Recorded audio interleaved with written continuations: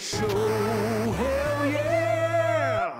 All right, joining us for the latest edition of hashtag The Off-Air Show, hell yeah, it is Jimmy Stewart, the executive producer of Felgram S, to give us a WrestleMania 32 preview. Jay Stu, have at it. And you're going to be in attendance in Dallas. Yeah, I fly down Saturday, going to Access, and on Saturday night, amongst other things, going to a Terry Funk barbecue for pregame across the street from Jerry Dome, and then the show is at 5 o'clock on Sunday night, and we're looking forward to it.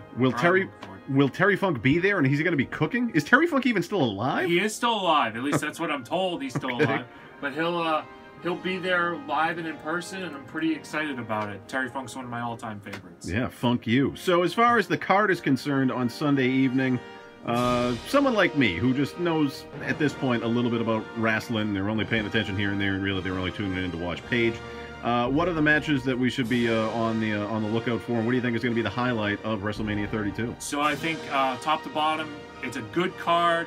The build has been kind of iffy, and there are some logic holes everywhere. But here's what I'm looking for: Shane versus Undertaker to go on last, and they really have a chance to make an impact and maybe create some new stars. I would have Shane win. I would create a new group. The artist formerly known as the Bullet Club should come in as the Balor Club. And that's a way you can have Shane beat The Undertaker. That should go on last. Triple H, I'm in the camp that Triple H should retain over Roman Reigns, because I think that they have a ton of good guys coming back, and Triple H can just work with them all, and you can have another example of the US Open Challenge that John Cena had last year after WrestleMania.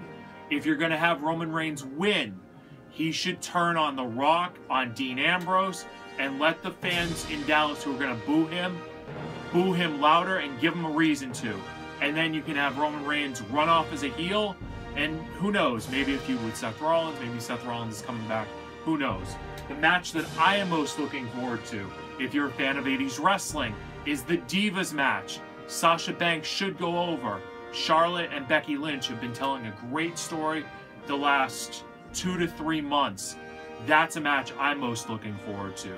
WrestleMania top to bottom should be good. If they want to pull a real rabbit out of the hat, have Hulk Hogan as a surprise entrant into the Battle Royal and have him win the thing. Oh, that'd be awesome. That would be great. And that would blow off the 120,000 that they'll probably announce for attendance there at Jerry Dome.